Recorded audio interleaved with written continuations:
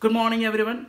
Welcome to a brand new episode of Irish Vanida. Myself San with you to share an important news for nurses regarding the annual retention fee removals process. We all know about the payment of annual retention fee or ARF to National Midwifery Board of Ireland every year. In addition, we also get a reminder by post before the due date from NMBI.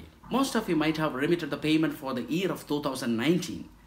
In case if you have missed, due to various reasons such as you're on career break, you're out of country, you're on vacation, you have a recent address change which is not updated with NMBI and they couldn't reach you, etc. However, NMBI has given a last chance to clear the payment until 14th March 2019 by 5:30 p.m.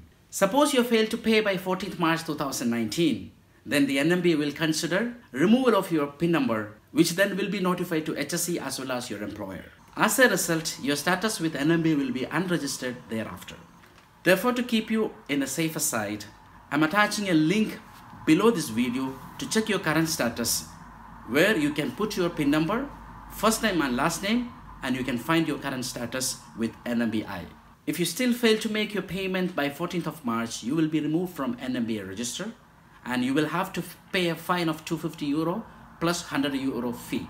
To remit the payment with the NMBI, you can either use my account with NMBI or you can use the toll-free line.